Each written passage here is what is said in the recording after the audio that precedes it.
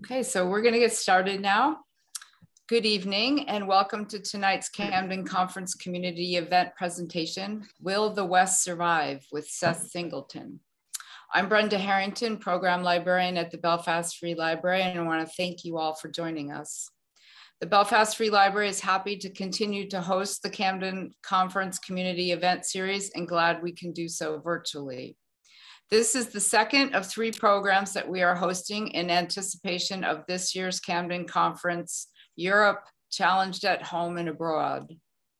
Our next program will be on January 11th with a presentation by Dick and Marianne Topping on the rise and fall of the Berlin Wall. You can pre-register for the Zoom link at the Belfast Free Library's calendar page. Before I turn this mic over to Judy Stein from the Camden Conference Community Events Committee to offer updates about this year's conference and introduce our speaker tonight, I'd like to remind everyone to keep your mics muted and to please put your questions in the chat for the Q&A after the presentation. So now I will turn it over to Judy Stein. Judy. Thank you. And I'm not mute. Am I, Brenda, am I mute? You're good. Keep going. Okay. I can hear you. All right. Sorry, it's the usual Zoom issue. Before, I want to talk for just a minute about ticketing for Camden Conference and just mention one other community event. Brenda stole my bit. I'll come back. And then I will introduce Seth briefly. Seth will take over. Before we do that, for those of you who've been with us before, we collect the questions in chat, and that lets me put them together and shuffle a little bit and make sure and present them to Seth so that he is not trying to deal with 6 things at once, only 5. That said, Camden Conference tickets go on sale tomorrow for members of the conference. And they will go on sale in mid-January, and that's a slight change from what it says on this page for all others. For those of anyone here who doesn't know, go on to the Camden Conference page. The conference will be at the Strom Auditorium live. There are requirements for anyone coming in to have proof of being fully vaccinated, and there will be masks. It will also be available online. So please go to the website, check, and keep watching, because anything that happens this year always has the parenthetical comment, COVID willing, and that's where we all are. Brenda mentioned the January 11th event with Dick and Marianne Topping, and anybody who's been watching Camden Conference events coming out of Belfast knows Dick. Anybody who's going to senior college in Belfast knows Dick, but we haven't heard from Marianne, and a bunch of us are very excited this year that we're going to get Dick's perspective, but we're also going to get the perspective of Marianne, who lived through that period with Dick. So that's one. Also on January 6th, and you can find this on the Camden Conference website, the Rockland Library is hosting again a Zoom Camden Conference event, Russia, Europe, and the Holocaust by Paige Herlinger. And so that's, as I see it, January for Camden Conference. As for tonight's speaker, Seth also is well known to Camden Conference attendees and has been doing community events for some time. He is a Russian scholar, and he has lived, started schools, taught in Tanzania, and Ecuador, and Russia, and Vietnam. And he has consulted again on the teaching of foreign policy in China, Mongolia, and Bolivia. So he's got, along with the foreign policy, he's been living all over the world. He retired to Maine. He couldn't stand it anymore, so he's also been teaching. And teaching at UMaine, foreign policy, graduate and undergraduate students. And there are several people attending here today who were part of a group. Seth was teaching at the Hutchinson Center, and in the back row, you had all these oldies. Those of us who had figured out that whatever he was teaching, it was worth hearing. And we were there, and there are a number, I just looked, and there are a number of us here today. So with that, I turn this over to my good friend Seth, and he will take it from here and introduce his own topic. I'm not going to touch that. When he is finished, meanwhile, I'll be watching chat, and I'll be putting together the questions, and we'll do them that way. So here goes. Seth, it's yours.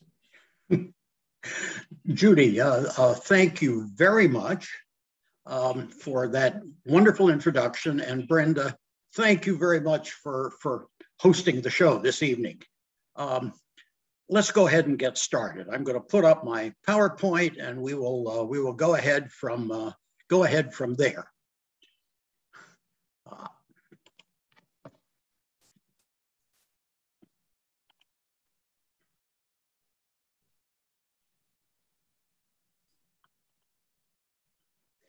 Have we got it? Yep. Okay. The subject this evening, nothing terribly interesting or important, but I've been thinking about it for a bit. Will the West survive? And I think we all understand that this is kind of an important matter. Since the Second World War, the West, with the United States at its core, has been the central political organization, economy, and ideology in world affairs. The peace and prosperity that much of the world has enjoyed, relative and unequal to be sure, but still the case, is largely a consequence of the Atlantic alliance between Europe and North America. This has lasted 75 years and may be the most successful alliance in world history. We now take the West for granted. We take Europe for granted. It's a nice place to travel to and to send college kids for study abroad. The two key institutions of the West are NATO, a military mutual defense alliance, and the European Union, NATO's twin, designed to end European hostilities and quarrels and bring greater prosperity to all members. Now, while the West has never eliminated national interest, it has confined that interest among its members to peaceful negotiation. The West is a security community within which arms races and war are unthinkable. If that changes,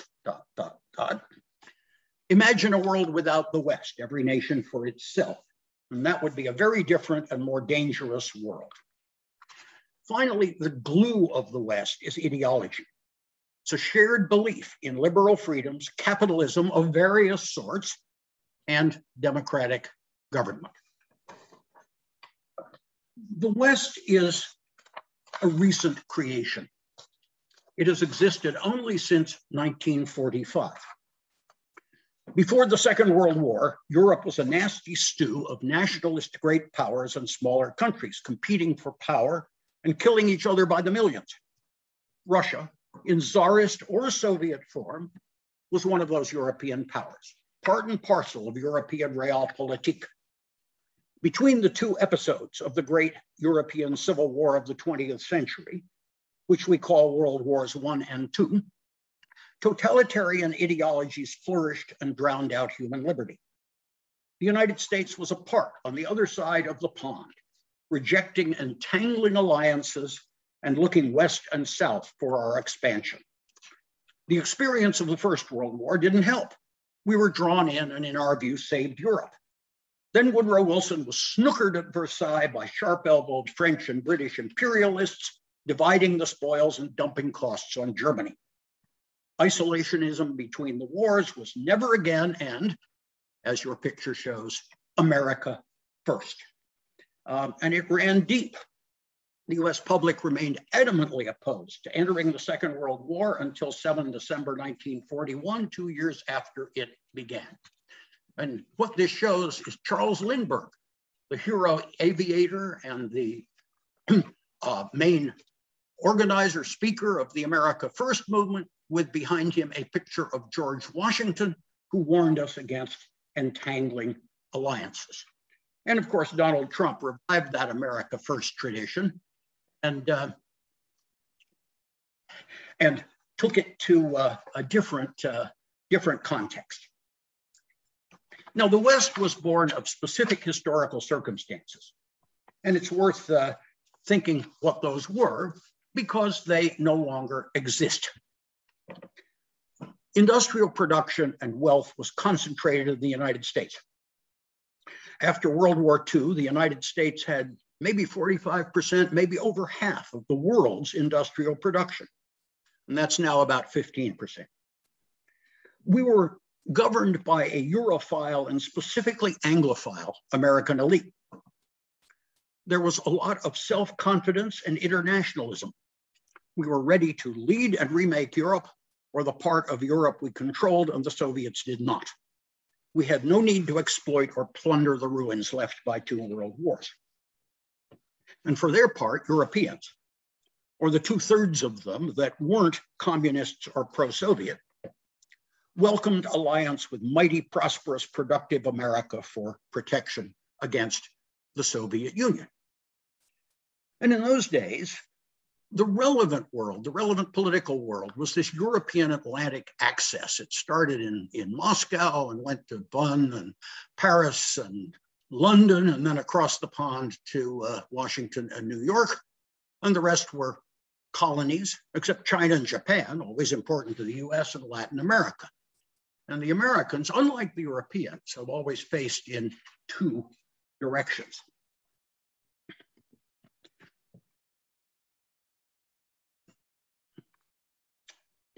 The West was created by statesmen in Washington, New York, Boston, London, Paris, and the western part of Germany. Present at the creation is the title of Dean Acheson's memoirs. Acheson was Truman's Secretary of State, succeeding George Marshall.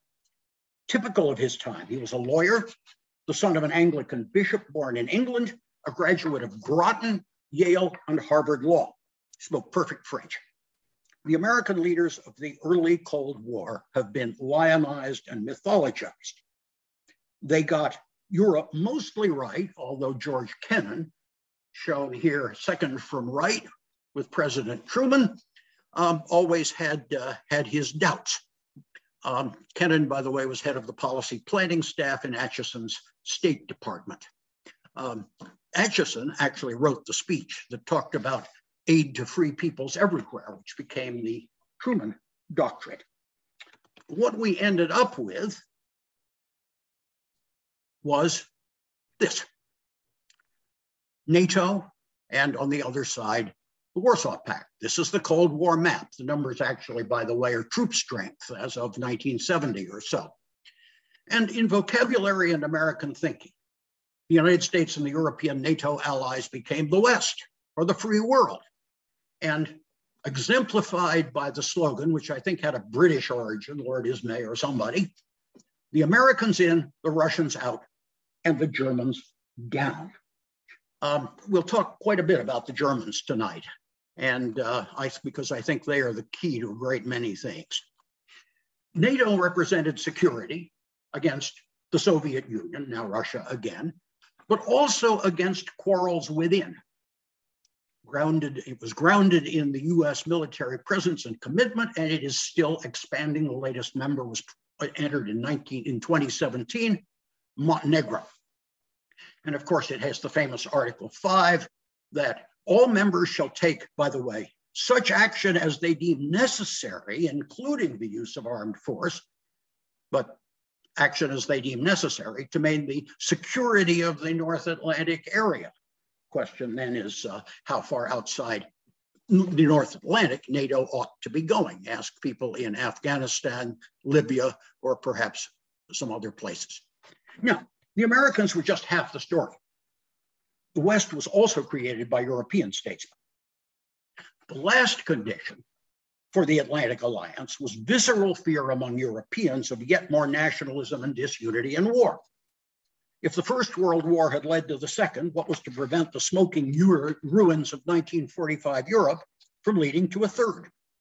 And of course, the fear of yet more war led eventually to the European Union.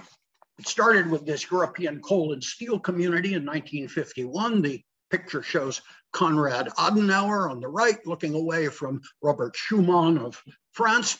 By the way, has a German name. He grew up in Alsace-Lorraine. I believe he was born when that was still part of Germany or taken by Germany before the First World War. And they got together and they said, look, we're going to start this thing. And what they started with was the area between France and Germany that had provoked wars in the past. You marry the steel in Germany and the coal in France, and you put them together in a joint arrangement that's going to be cooperative, not competitive. The EU grew from that. We won't go through all the details, but the point also is that the EU and the NATO at the core of the West are historical twins, and they were in fact designed that way. Here, totally burying the hatchet, de Gaulle and Adenauer signing the Élysée Treaty of 1963. The EU was always a Franco-German project, still basically is, although it's gotten much more complicated as it has grown to, I believe now, 28 members. And the EU always contained the idea of European independence from the United States. I use the word contained in two different senses. That idea of independence is contained within the Western alliance in the sense of not getting out, but it also is contained in the sense of a seed that can sprout under appropriate conditions.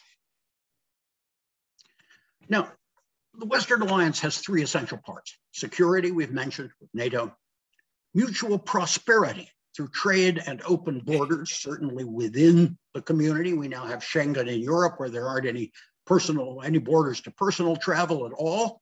That should come back after COVID. And liberal democratic ideology. And I think, it's a bit like a stool. Any successful alliance needs these three legs. The first two are important and talked about often. I think the third, ideology, is no less important, and it is the leg under strain right now. My old teacher, Karl Deutsch, taught me about a security community, a group of nations among whom war is unthinkable. It's mostly a state of mind, more than a balance of power. Consider the United States and Canada. But it can be glued together by treaties and diplomatic coordination, and above all, by shared ideology. If you add to NATO the US security treaties with Japan and South Korea, and then perhaps include others, you see this huge security community stretching from now Lithuania and Poland on one end to South Korea and Japan on the other. Put differently, the democratic piece, the idea that democracies don't fight each other, may be more 20th century ideology and circumstance than an iron law of history, but it has worked. The Atlantic Alliance was created to fend off the Soviet Union, including an agreement among all parties that communist parties in Western Europe would not be allowed to win elections or take power. Election management was one of its earlier practices. But it's also true that this Atlantic community has tremendous security value in and of itself. As I mentioned, it settles disputes by negotiation. Greece and Turkey, for example, or in the US Pacific alliances, South Korea and Japan. It's interesting. Turkey has been rejected by the European Union and has now left NATO in all but name.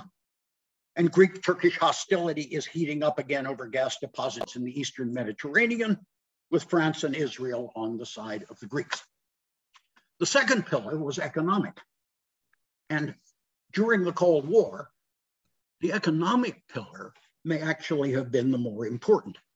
We think of containment as military policy, but as George Kennan understood from the beginning and wrote in his long telegram and famous Mr. X article, that was simply deterrence to gain time. The East-West struggle would be decided by which side had the more effective economic system and made the better contribution to the welfare of its citizens. In 1945, no one knew how that was going to play out. By 1960, Western Europe was prosperous and on the road to unity. Workers were buying cars and houses, and the Berlin Wall went up.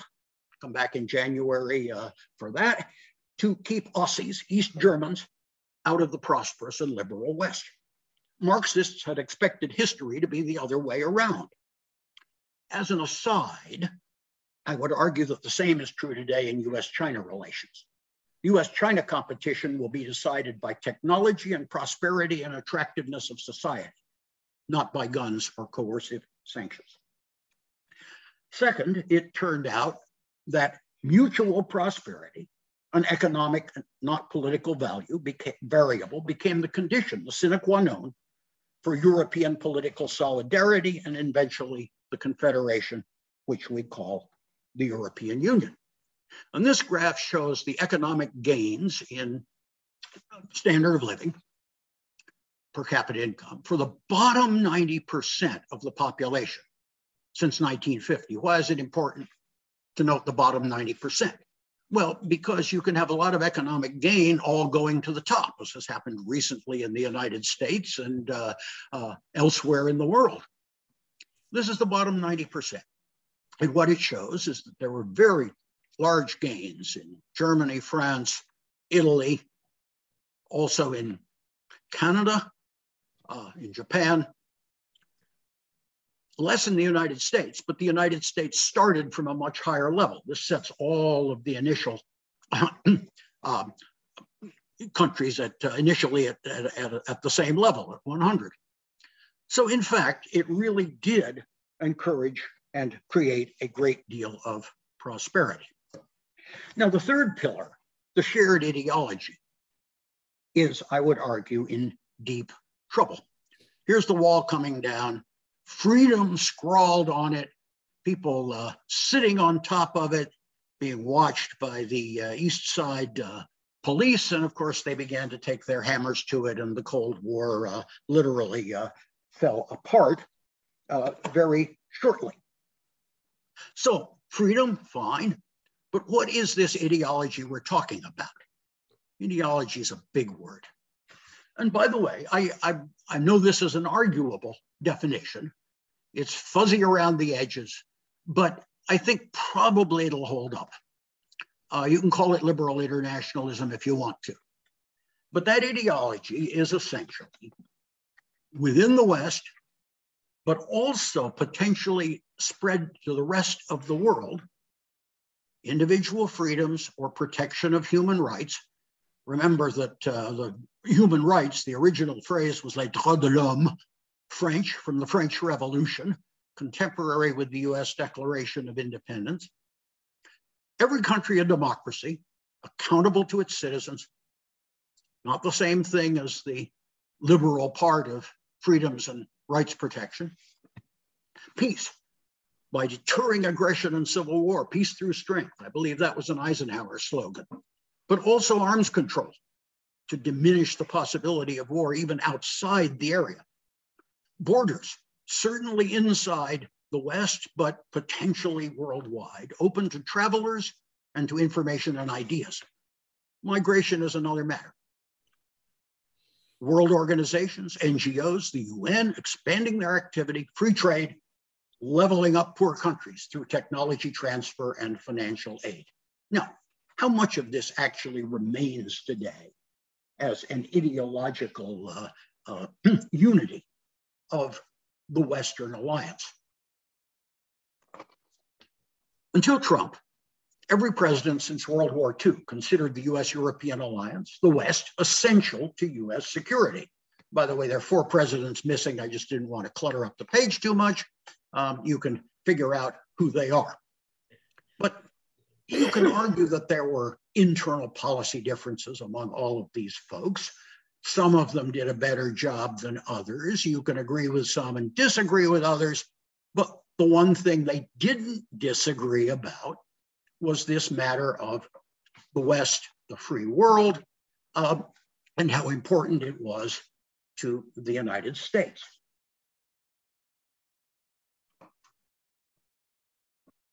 Some things started to happen after the end of the Cold War. The Russian world, as Putin would call it, shrank from the center of Europe to the boundaries of Russia that were essentially the same as existed at the beginning of the reign of Peter the Great. Putin pushed back hard starting at the Munich Security Conference in 2007 and still does. And we may end this discussion with some discussion of the present crisis in Ukraine. At the same time, NATO expanded, was pushed to Russia's borders, including former Soviet republics. This shows the expansion, 1999, Poland, Czechoslovakia as it was then, Hungary, 2004, the Baltic countries, which had been part of the Soviet Union itself, Romania and Bulgaria, and then in 2008, an application to join from Ukraine and Georgia, which would have, as we'll note with a map later, put the NATO literally on the Russian border, really from St. Petersburg all the way to the Caspian Sea. In 1990, by the way, the United States had informally promised to Gorbachev that NATO would not expand beyond reunited Germany. So a lot of controversy of what sort of promise that was, whether it should have been believed, but apparently there was a verbal commitment made. Now, right along with NATO, expanded the European Union, the twins. The Americans wanted Eastern Europe. Remember Donald Rumsfeld's New Europe, which was pro-American rather than the bulky folks in Germany and France who had opposed the Iraq invasion. US wanted Eastern Europe inside the EU, and the Eastern Europeans wanted inside the EU, and the British wanted them inside the EU, and probably the Germans also. And so it expanded. And you can do the map, and you will find that there are a couple of members of NATO, Iceland, Norway, Turkey, that are not members, Iceland, Norway, and Turkey are not members of the EU, and a couple of members of the EU, Sweden, Finland, and Ireland, that are not members of NATO, but basically they are the same in their group of countries. Now, the other thing that happened not long ago was the economic challenge. We had the 2008 financial crisis and the Eurozone crisis, and we had all the effects that we all understand. We had impoverishment of workers. We had inequality in the globalization rich of the 0.1% or the 0.01%. We have reaction against immigrants seen as taking jobs and keeping wages low. And the people turned against immigrants and elites. And you got Brexit, Trump, Gilets jaunes, the French yellow vests, anti-vaxxers now. In the United States, you get militia. And as Tom explained, Germany basically sailed through the crisis, and so did China. Now, there was the Eurozone crisis, which you didn't pay enough attention to. It almost broke the EU. I love these cartoons. They're called Poland balls for some reason. Maybe a Polish cartoonist invented them, showing among other things, here's Germany giving a little bit of money to Greece, and the Greeks slurp it up, come back for more, and the Germans glower and they shrink Greece down. Or a Greek cartoon on the other side with the EU as a witch, Europa as a witch, crashing the Greeks into the ground, breaking them, with Spain, Italy, and Portugal next up.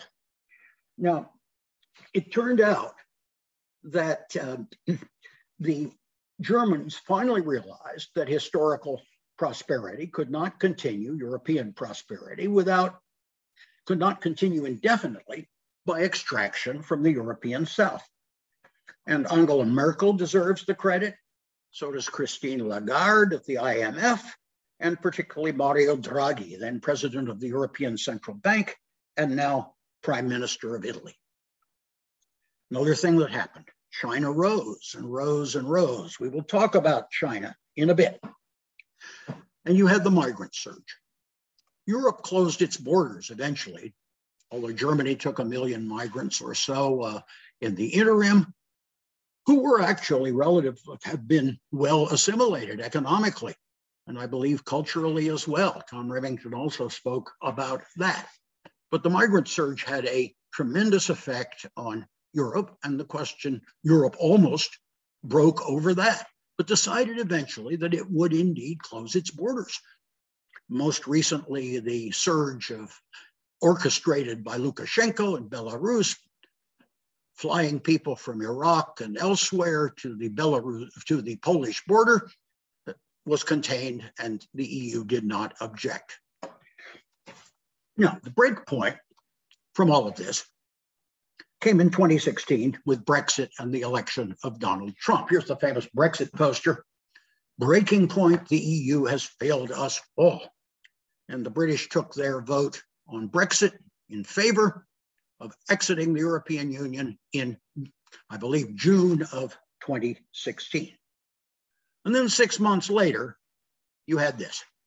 You had Donald Trump's election, unexpected, at least certainly not expected in Europe, claiming that I alone can fix it, taking America in its populist direction. And I wonder whether you want to think of it this way. Was the West canceled in 2016? Maybe, maybe not. Now, Trump, of course, is one of a species. He is one of a widespread species, authoritarian, nationalist, conservative. And these folks are determined to upend liberal democratic governance. The West was, of course, faced with a serious challenge to its ideology, one that finds roots and money and organization both within the West and outside. And I'm sure most of you can identify all of these folks. I would note, by the way, it's not just a Western list of people, or it's also Asian. We have Duterte and Modi. It's Middle Eastern. We have al-Sisi and Mohammed bin Salman. We have Jair Bolsonaro from Brazil and Netanyahu from Israel and Erdogan of Turkey. And I could add actually quite a few more. It was also interesting who they demonized. Angela Merkel, Hillary Clinton, and George Soros, who provided tremendous amounts of money to help the transition from Soviet-linked communist states to more liberal ones. Soros is, of course, Hungarian by origin, a very, very rich financier who got his money apparently trading currencies, and a Hungarian Jew by birth. I once worked for his outfit in Mongolia. Now, what I want to stress is that these folks, including Trump, are presenting an ideological challenge to the entire idea of liberal, democratic, and internationalist thinking. It's a very old ideology, perhaps the oldest. Freedom is redefined as being a member of your national community. Individualism, multiculturalism, and globalization are baloney. Religion, tradition holds the community together. It's male-dominated, it's heterosexual, it exalts the nuclear family. It assumes that values, practices, traditions, and religion are national, not universal. And the state must defend national culture against outsiders, starting, of course, with immigrants from away. Liberals are enemies, so is the lying press, the Lügenpresse, the free critical media. The law should uphold state authorities, the nation, people, and God. And the nation and the people deserve their leader. Find him and follow him. We had the spectacle of the Trump-Putin bromance. You can have a lot of fun with this. This is a Moscow billboard just after Trump's election. We're going to make the world great again together. Давайте вместе снова сделаем мир великим. Is a kind of a role model for Trump, I think. We don't really know the details of all that happened between the two or what was going on in Trump's head. Maybe the historians will unravel some of it, but the basic attraction is pretty clear. This is my favorite. This is the Russian Army store across from the US Embassy. They had a 10% off sale in honor of Trump's inauguration. Hardly socialist. At the top, it says Armia России, the Russian Army. 20th January, Trump's inauguration, and way down in the right-hand corner to the workers of the embassy, it's right across the street, and to the citizens of the United States. Here's a Russian journalist holding up a poster of Putin, Trump, and Marine Le Pen, who didn't quite make it in the French election. Macron was elected instead about 3 months later. I guess it was in April 2017, and it's a very good thing she didn't, because she was determined to leave NATO and the European Union. Note, by the way, they all look alike. They all have square jaws, they're blonde, and so is the journalist. And then finally, neighboring of Russia take on the whole thing. This is the bromance and that's a big send up of Putin, who of course has anti-gay laws and claims that LGBTQ is part of a decadent Western conspiracy to undermine countries with good traditional values. Russians approved of Trump much more than of Obama, the opposite of the European reaction. Helsinki, July 2018. Trump absolves Putin of meddling in the US election just a few days after the United States government had released the indictment of GRU, that's Russian military intelligence officers by name, for messing around with Facebook and other forms of election interference. We still don't know what's going on here. I still don't. And of course, we have the mass expression of this. Here's the Charlottesville Unite the Right March in August 2017. And here's the 60,000 white nationalists marching on Polish Independence Day a couple of months later. And I like this one. I'd rather be a Russian than a Democrat. And I think the question is whether the United States would follow that path if Trump would be reelected, or if he's going to be reelected in 2024. And in fact, Europeans, I think, increasingly think this is going to happen, and so do many Americans. Now, this is actually my favorite picture. Here is Angela Merkel staring down Trump at a G7 meeting, and it gives you a clear sense of where the alliance was going.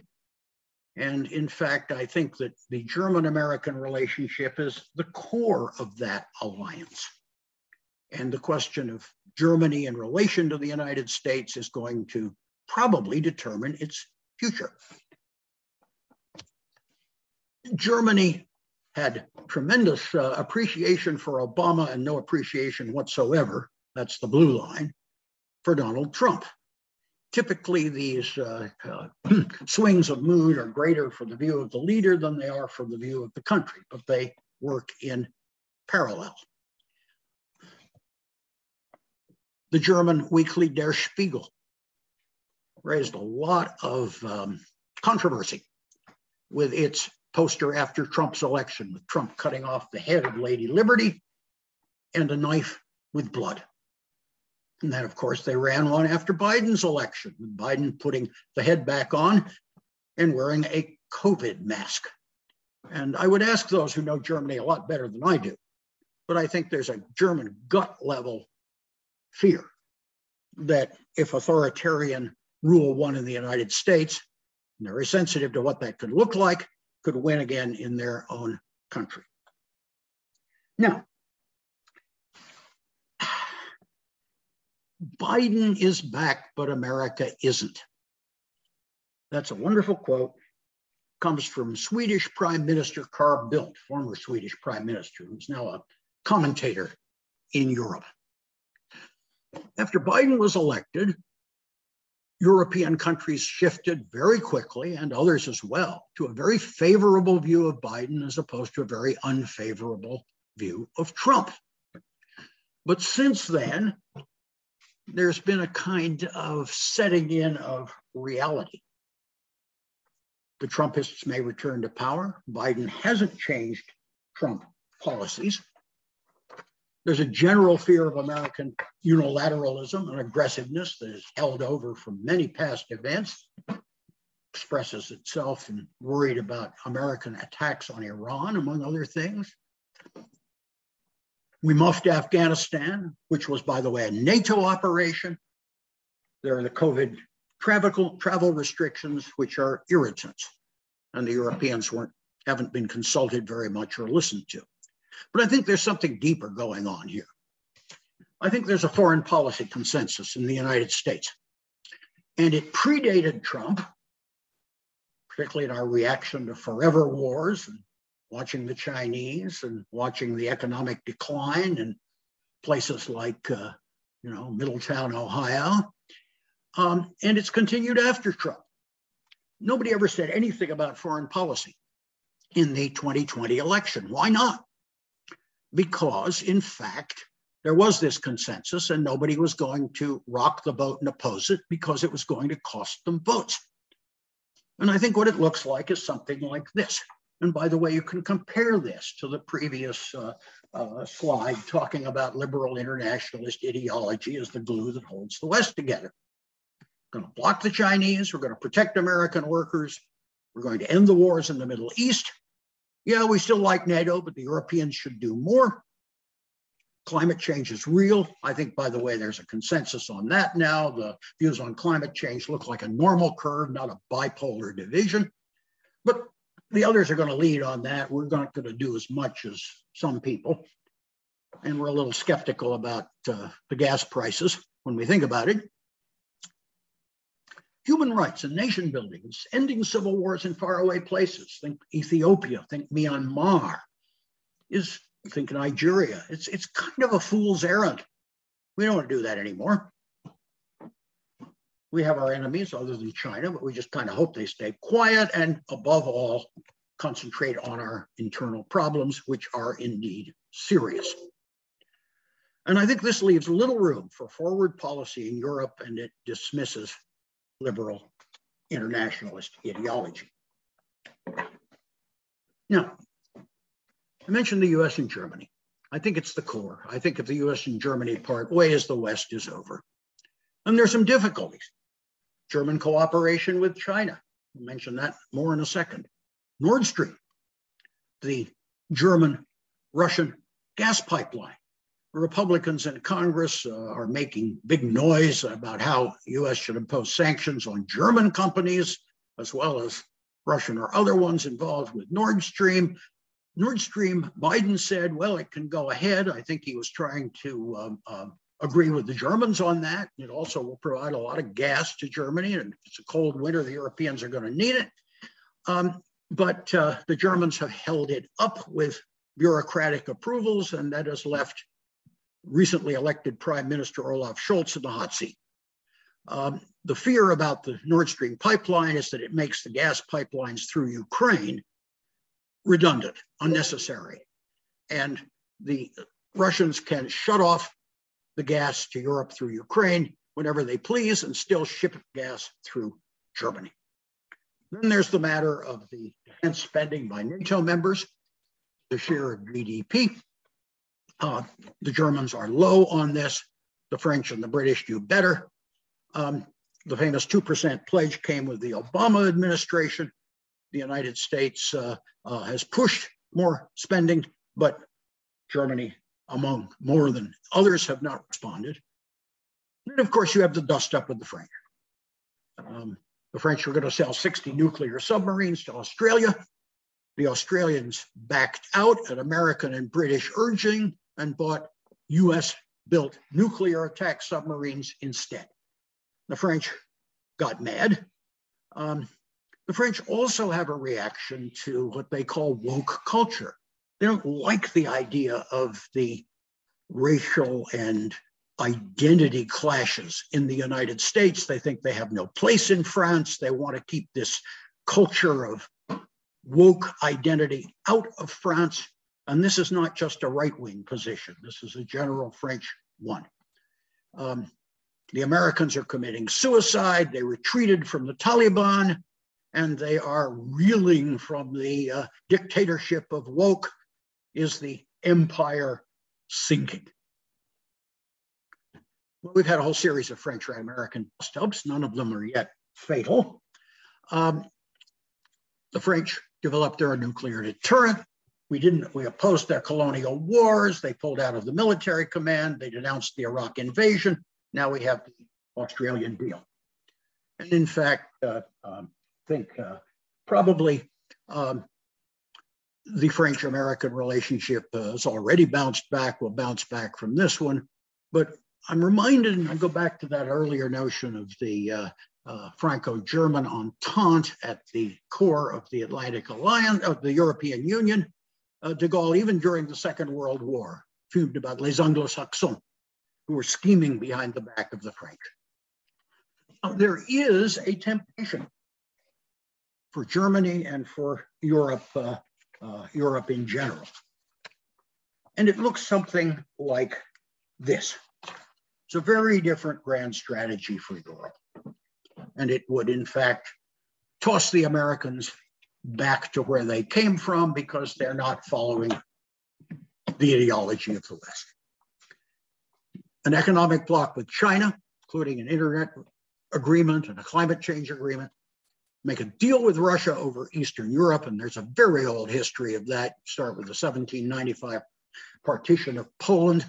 You could end, well, it was a German initiative, but it was German approved, the Henry Kissinger's deal with the Soviet Union in 1975, and you can put dates like 1918, the Brest-Litovsk Agreement, obviously the 1939 Hitler-Stalin Pact in the middle, which explains, by the way, why the Eastern Europeans really want an American connection, most of all, because they don't really trust a European and German one. Now, you could strengthen the EU with that German-French axis, and you change the motto. Chinese in, the Russians quiet, the EU up, and the Americans mostly out. That temptation is there. It's not presently on the table. Scholz is a centrist, says kind things about the Atlantic Alliance. Macron isn't quite ready to quit, but it could be, and nothing in it is historically new. Now I want to end by talking a little bit about the external push that may be either uniting or breaking apart the Western alliance. First, of course, is China. Although Russia and Ukraine, which I'll end with, are more imminent. Will Europe favor China? Well, China and Europe are now each other's major trading power, replacing the United States for China and the United States for Europe. The Chinese planned their Silk Road project overland through Eurasia and by sea through the Red Sea and the Mediterranean. It's not really a strategic plan. It's just lots and lots of projects. But the idea is that all of this has Europe as its destination. Eurasia is what's in between. And the Chinese have bought stakes in European ports to go along with this. I'm fascinated, by the way, with the fact that this map essentially maps on the route of Marco Polo's travels from Venice to the court of Kublai Khan in China of the 13th century, both the land part and the sea part. And the Chinese mention this. They say this is an old connection. But the idea is obviously to reach Europe with an economic deal and lots of infrastructure in between, and leave the Americans over on the other side of the pond where they belong. It's just the largest port in the world, except the land port. Xinjiang, Kazakhstan border, the containers go to Europe. The EU has a negative balance of trade with China, but it's only about 1/3 of the American negative balance. Germany has a positive balance. China is Germany's largest trading partner. It's essential. China's essential to the German auto industry. I might add, by the way, also to General Motors and Tesla. But Volkswagen is now selling almost half of its cars worldwide in China. And China is also essential to the Italian and French luxury goods industry. Chinese have bought up a few European companies. The agreement to buy up more easily is now stuck because the European Parliament has decided that they don't really want to go that route, at least not yet. Some important companies, Volvo, Pirelli Tires, the Swiss agrochemicals giant Syngenta, German robotics company, and the port of Piraeus in Greece. Could be a lot more. Then there's this interesting notion of the East and Central European arrangement with China, which is several years old, I think 2015, 14, something like that. China was going to make a special deal of building infrastructure there, part of the Belt and Road. It's basically flopped. The Lithuanians allowed Taiwan to set up an office this year, and the Chinese reacted with sanctions. Other places have not been quite so unfavorable to China. There's really nothing much that has happened by it. This was a recent New York Times piece on Montenegro's road to nowhere. $1 billion cost, debt service 1/3 of Montenegro's annual budget, if that's correct. Seems extravagant, but that's what's said. And the road is in the middle of a possible road from Serbia to the coast, but that's all that's been built. Europeans have also been very conscious of the repression of the Uyghurs and other issues involving China, and the research on the Uyghurs has been led by a German, Adrian Zenz. And he, of course, has been attacked by China and in various ways, as have others who do this. He translated the documents. And in 2019 and 20, the Europeans turned against China for all of the reasons mentioned here, including coal-burning power plants, wolf warrior diplomacy, efforts within German and European universities to stop criticism of China, as well as the Uyghurs in Hong Kong. And just, it's like a tipping point. Views of China became extremely unfavorable. That's the blue lines, pretty much across the board. So I'm not really worried about the great Chinese-European condominium while those attitudes prevail. Finally, a couple of words on Ukraine, and then we'll go to questions. Ukraine, as you know, is now a hot button again. There are Russian troops who've been massing close to the border and stockpiling equipment. It's not clear what's going to go on. The Russian media have been pushing the idea that Ukraine needs to have a change, and we have a crisis in the making and, in fact, on the front burner. Ukraine, as you know, was part of the Russian state for centuries. This is the statue of Bogdan Khmelnytsky in Kiev in front of the Santa Sofia Church. We note that Again, if Ukraine joined NATO, as they would like to do, and as they asked to do in 2008, along with Georgia, NATO would be on the Russian border. In case of Poland, only the Belarus border, all the way from here, St. Petersburg, around to the Caspian, if Georgia also joined. And the Black Sea would become much more a NATO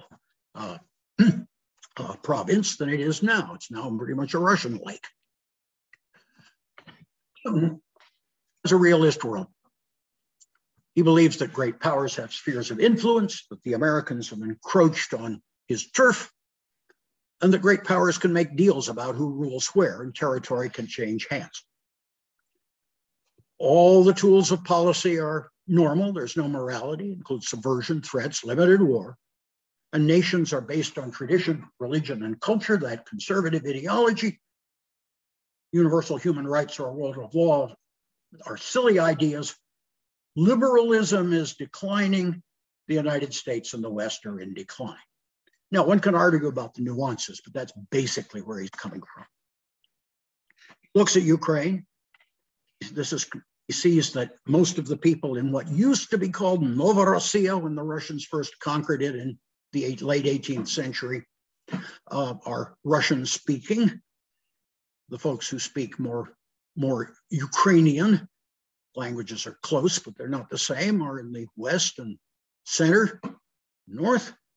And he believes that, in fact, all of Ukraine, but certainly that part which is mostly Russian-speaking and traditionally was originally part of Russia. Ukraine's present borders were created only in the Soviet Union in the 1920s, probably should come back home.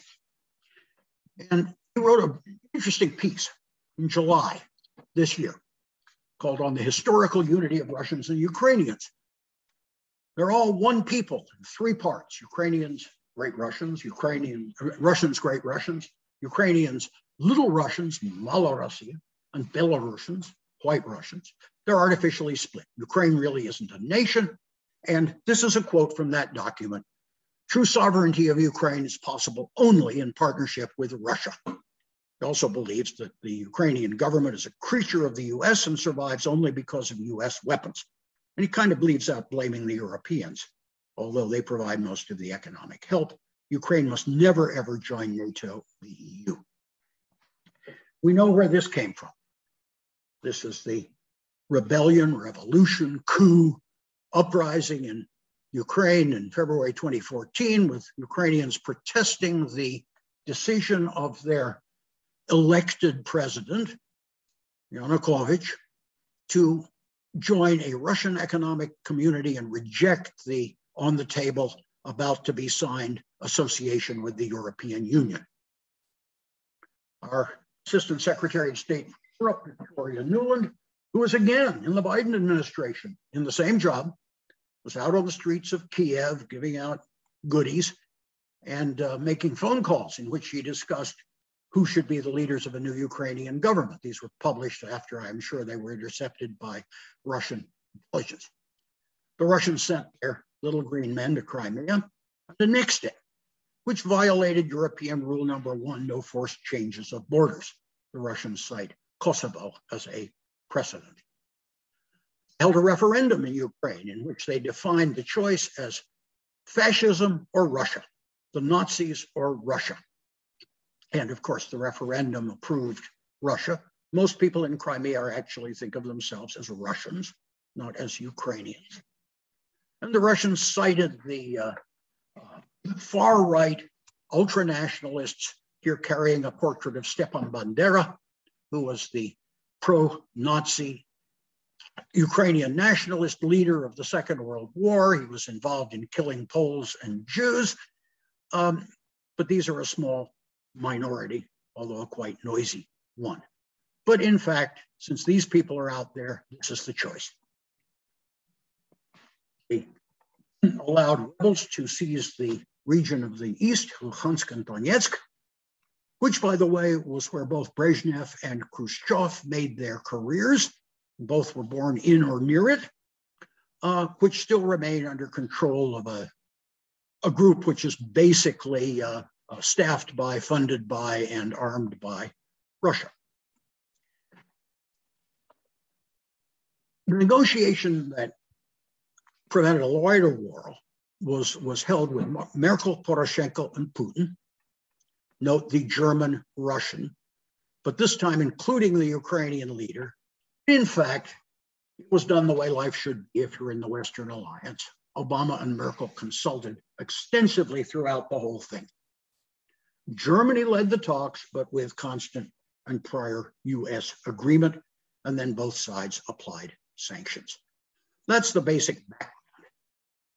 Russia then went off and had very large military parades and made a big point of nationalism, which was well received then in Russia. Crimea is ours, and that set the stage for where things are now. This is Putin's view and Russia's view of Ukraine.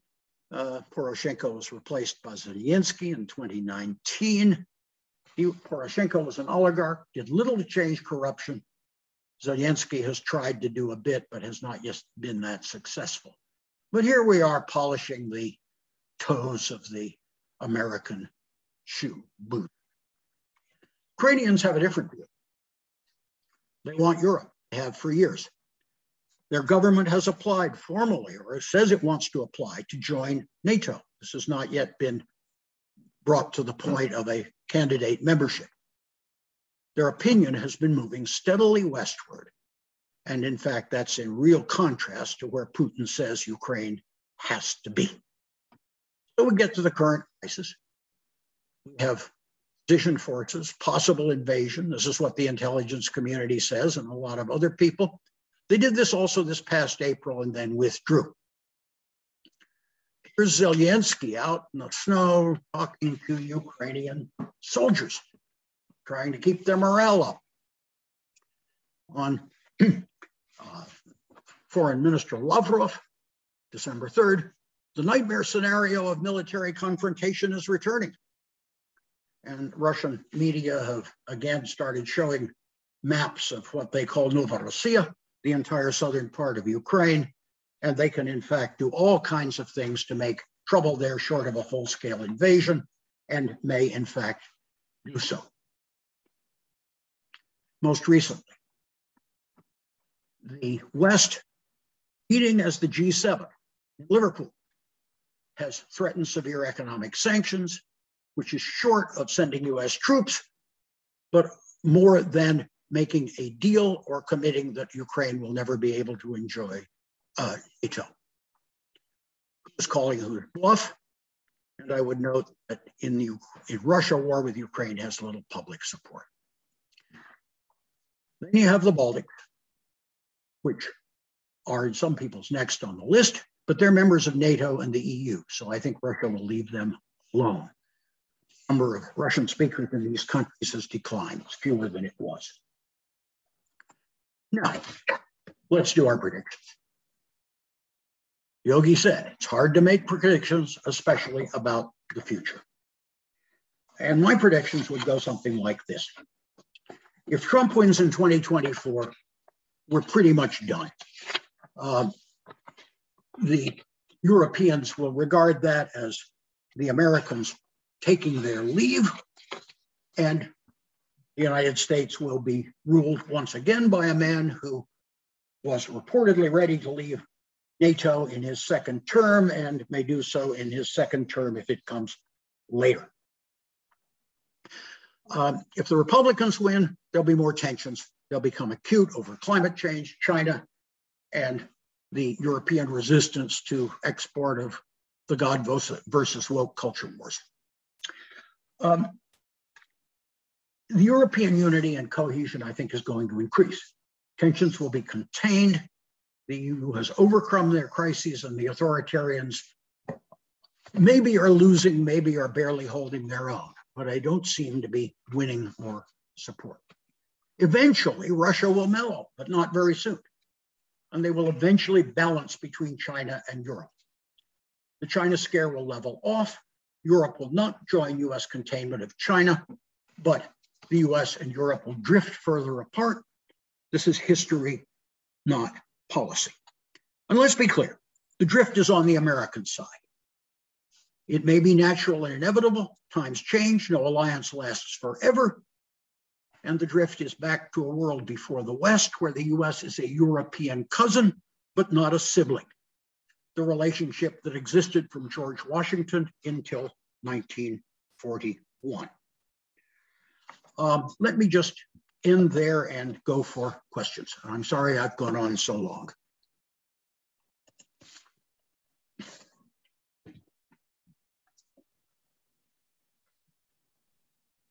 Okay,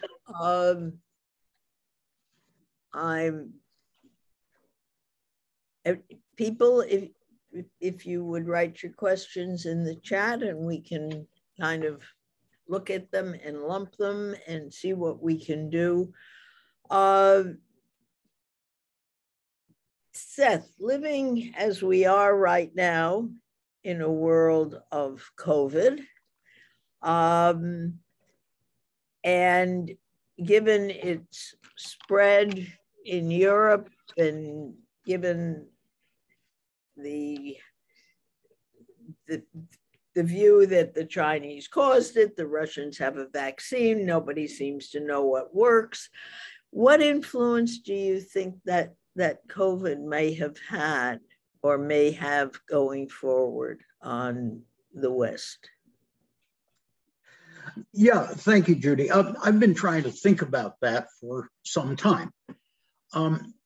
This may seem a wrong conclusion to some of you, but I don't think COVID has very much effect at all. And let me explain why. I think what COVID has done is make almost all countries turn inward. They're worried about their own situation. They have less bandwidth for foreign affairs and big time politics. And they're all struggling. Put a little differently, I think what COVID has done is make the legitimacy of almost every government, and I think that includes Russia, China, we don't really know, the legitimacy of all governments is declining. And in the long run, that means that all connections between countries may be harder to hold together. That would be true within Europe, it'd be true between the United States and Europe. But I also think that that effect is going to snap back as we become more normal after COVID. And I haven't seen anything that really changed in the sort of structural construct of world affairs due to COVID. I think it is concentrated governments on their internal problems, but not much else. Well, we've got a question from David Soers, and please forgive me if my pronunciation is not correct. It looks like we're without a rudder, drifting off into uncharted waters with no captains and no navigation. Is that the way you see this? Yes. Simple answer. I think that's probably correct. I think the Chinese would like to substitute a Chinese ship from Zheng He's treasure fleet of the 15th century for the Western version of the ship, but I don't think that's going to happen, and I don't see any other place in the world that really is going to emerge either as a country or frankly as an individual as a world leader, which means that all kinds of things are now up for grabs. Uncertainty rules. I think that's absolutely right.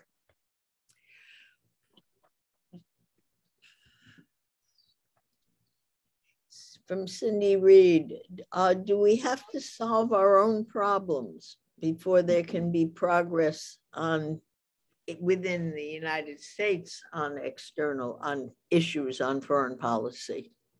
Yes. That's another easy answer. I think that's absolutely true. And I'd go back to that list of sort of consensus policies I put up, and I think they really are a consensus. And I think that the idea that we have to concentrate, just like everybody else, on our own problems first and try to get those under control before we go blundering around the world is probably the bedrock consensus in the United States. And that's a consensus no matter what side of the political fence you're on. Now, depending on your side of the political fence, the way you'd solve our problems may be totally different and opposed. But the fact that we need to concentrate on those problems is not a dispute. The United States, I think the public is willing to confront China, but the last time I saw a poll, a majority were opposed to defending Taiwan by force. And I don't think there'd be all that many people now who really would want war with Russia because the Ukrainians don't want to be bullied by Vladimir Putin, which is where that situation now is.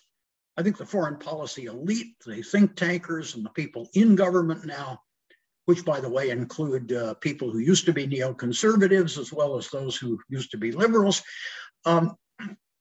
would not agree with this. They want a much more active foreign policy, but they are not the country, and Biden, and I think any president, would not be able to simply override where the people are coming from in taking a much more active role. Is this the result, do you think, of our years of seeing ourselves as going out and saving the world? Yes. And obviously in Iraq, in Afghanistan, in Haiti, and in a bunch of other places, it didn't work. The world didn't get saved. We lost people and we spent money. And the only effect it seemed to have was to increase the chaos. The whole Iraq misadventure had two clear losers, the United States and the Islamists, Al-Qaeda and the Islamic State, also Saddam Hussein, and it had a couple of clear winners, Iran, China, and Russia. That's not what you want. Do you see a link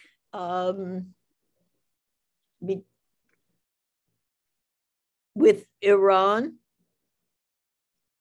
China, and Russia? Yes. It's not clear how far it's going to go or what's going to happen. Iran was recently admitted as a full member of the Shanghai Cooperation Organization, which is a Chinese project and a Chinese-Russian project. Includes Central Asia. It also includes India and Pakistan. Other countries, maybe Turkey, are kind of waiting on the doorstep. And the idea there is to create a kind of security community which would exclude Islamists and anybody who wanted to interfere with internal affairs and prop up dictators in power in that whole region. Iran has just been admitted as a full member. Iran also has on paper, something like $400 billion loan coming from China in the next few years. China buys most of the oil that Iran manages to export and is the lifeline to Iran while the sanctions remain. So yeah, Iran is throwing in its lot in that direction, particularly under its new government of Raisi, a hardliner, very close to the Iranian Revolutionary Guards. Iran will have an Eastern future and all that. I don't think the Iranian public is in quite the same place at all. But what's happened most recently is that for a while, Europeans were very angry at the United States, Trump, for abandoning the 2015 nuclear agreement negotiated by Obama with the Iranians. Iran, in most recent times, the last couple of months, has said that, we'll go back to it, but only if all the sanctions are lifted first, and we aren't going to necessarily roll back our nuclear program to where it used to be. We're going to have to talk more about that. And the Europeans have gotten closer to the United States as that dynamic has played out. But they certainly don't want a war, and they are kind of counting on the United States to restrain Israel from starting one. Actually, the Israelis and the Iranians are in a low-level war at the moment.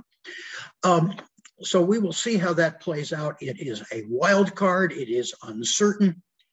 The Iranians are going to keep sending their missiles out, and they're going to keep their support of militias in Iraq, Lebanon, and Syria, Hezbollah, and also their aid to the Houthis in Yemen.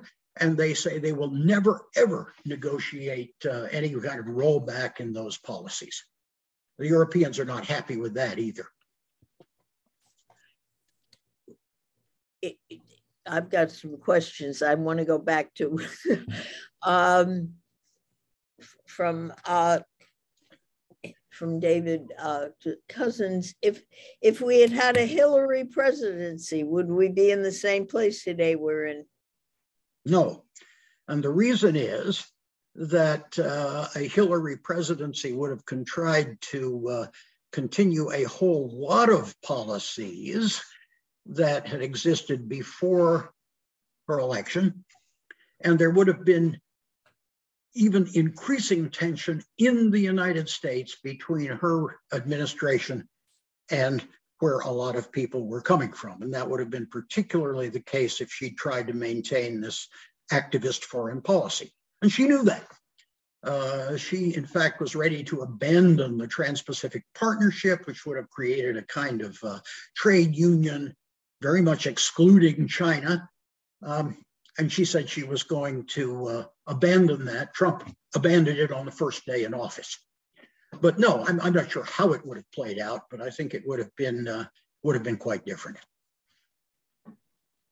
So from Jane Nice, do you predict that Germany will not join sanctions against Russia if they move into the Ukraine?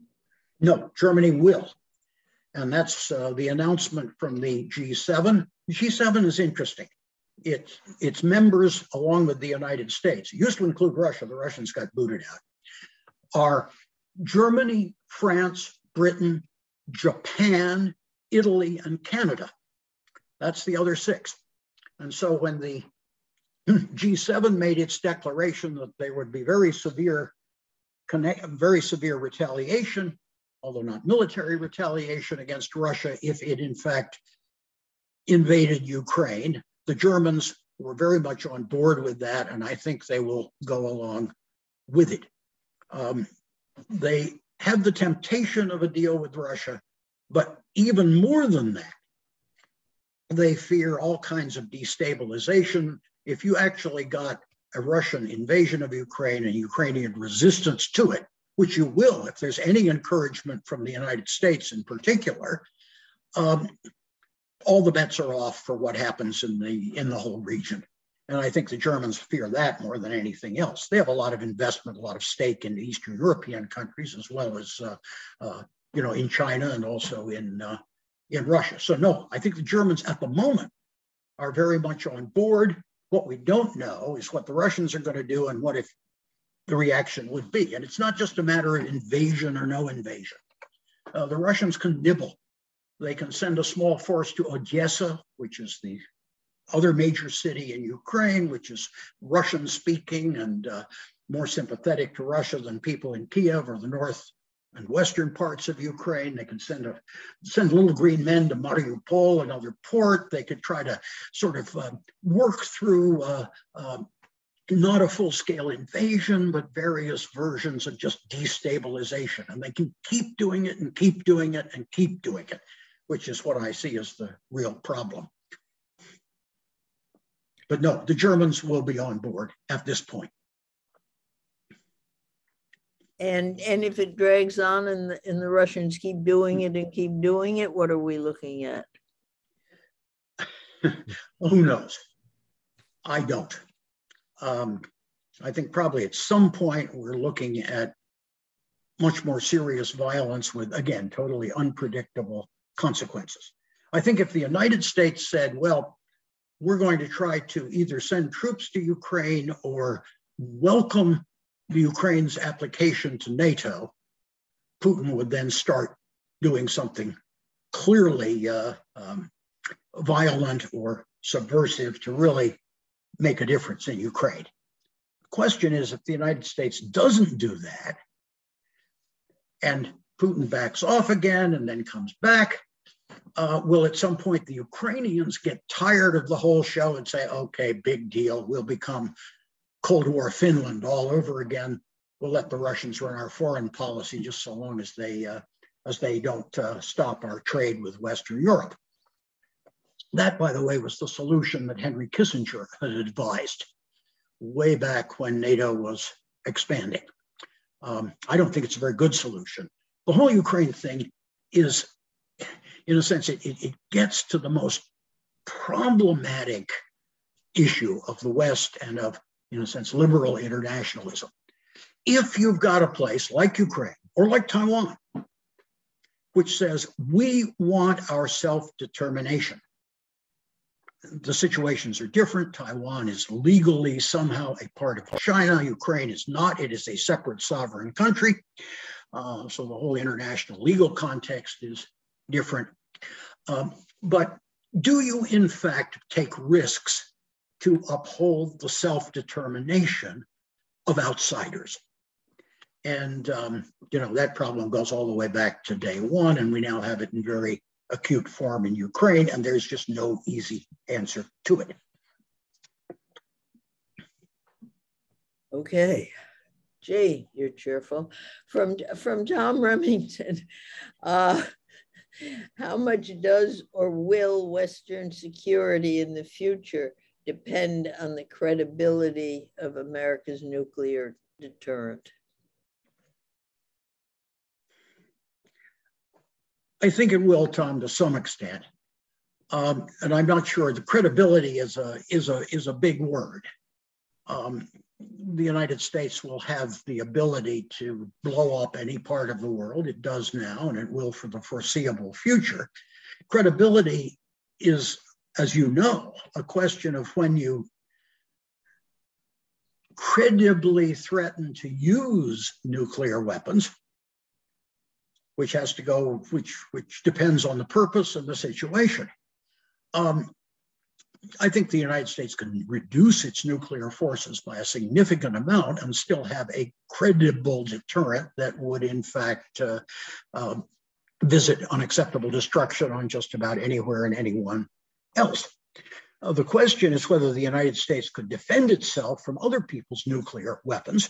And for a while, we were working on missile defense that has some limited utility, but now we have the development of the hypersonic weapons, which don't follow a traceable ballistic trajectory. The Chinese have tested them. The Russians say they have them. We have them, I'm quite sure. But those can't be defended against in any effective way. And so we're kind of back to square one of mutual assured destruction.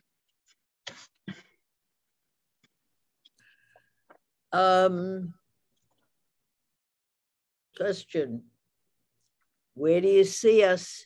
Where do you see what we now think of as the West in 50 years?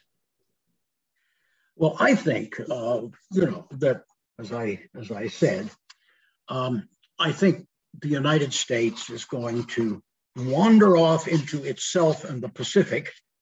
And I'm not sure where Europe is going to be going in 50 years. But probably somewhere different from where it is now. And I really, I come back to this. I see this as history, not as decision.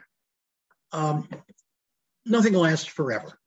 And I would point out that, we can talk about the United States, but it's also true that Europe does not share our libertarian ideology.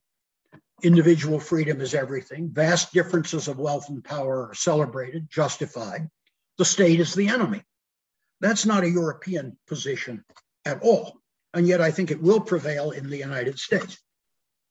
And I think that, over time, the alliance will weaken. And the question is how fast. And in 50 years, I don't think it's going to exist. But by then, I think all of world politics is going to be a very different animal if we don't invent some kind of real global authority for the environment and another one for health problems and maybe some rules on migration and some other rules on financial transfers, actually US and Europe have started in on that one, the whole world is going to be a huge mess.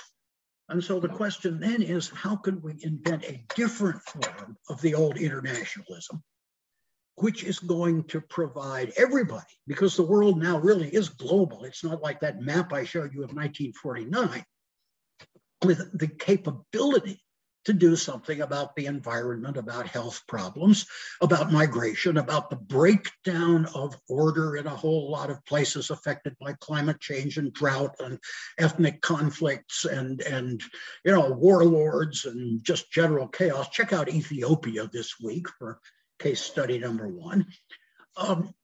And this has got to be reinvented, but it's got to be reinvented on a global scale. And I personally don't have an easy formula for doing that, but it's going to have to happen.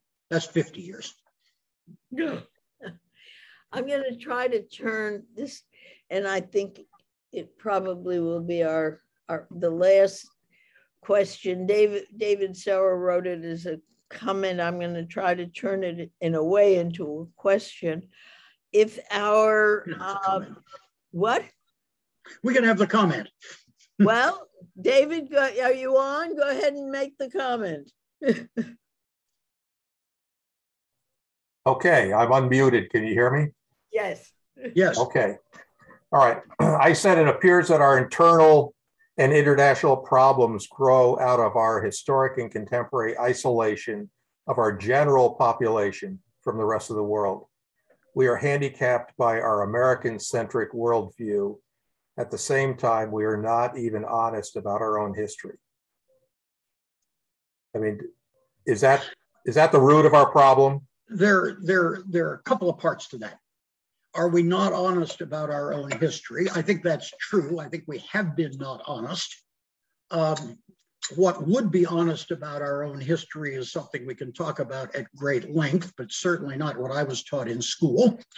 It needs some serious additions to it, having to do with obviously racism and slavery and indigenous peoples, although those are not to blot out everything I was taught in school, but that's another discussion. Americans not being aware of the rest of the world, I think, is a different matter.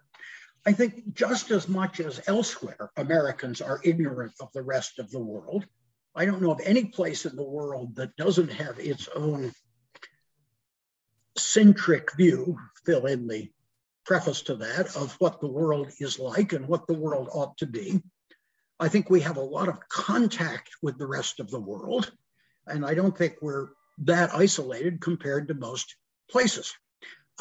Just as a homely example, I just finished last week teaching my class at Orono. It was a class of 25, and in that 25 were, this is an undergraduate class, a Russian, a Canadian, a German, and somebody whose ancestor, and an Iraqi American. That's not isolation from the rest of the world. These folks actually were leaders in the class, including the Russian and the Iraqi American. I think this is true throughout the country. I don't think we're that isolated, but being not isolated doesn't necessarily make you more accommodating or favorable or understanding in the usual sense of that word. I think we've got lots of contact. The question is how we interpret it. Okay. Brenda, Thank you. One more, may we? Yeah, sure. Go ahead. Okay.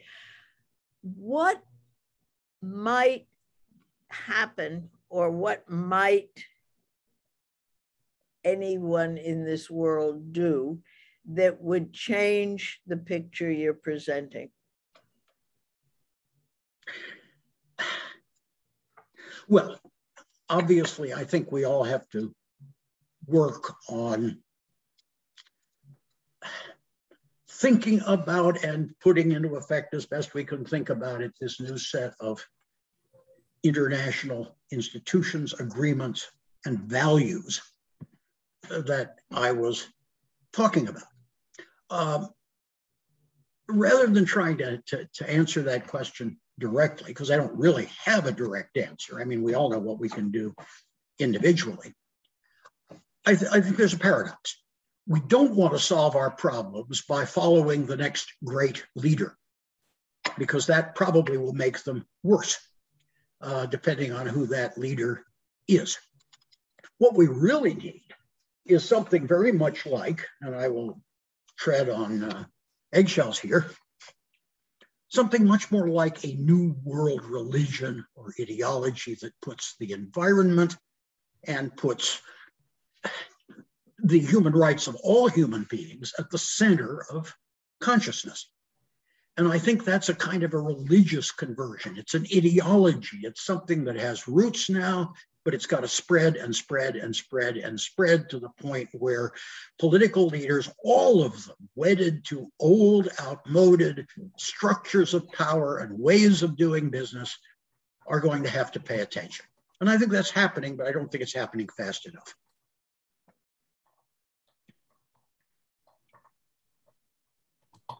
Do we end there? That's an optimistic note. Oh, well, we'll take it. Seth, thank you very, very much. And I'm sure I speak for everyone. This has been an extraordinary evening, and we're grateful, and we hope we can share the optimism. So thank you. Thank you all. Get on the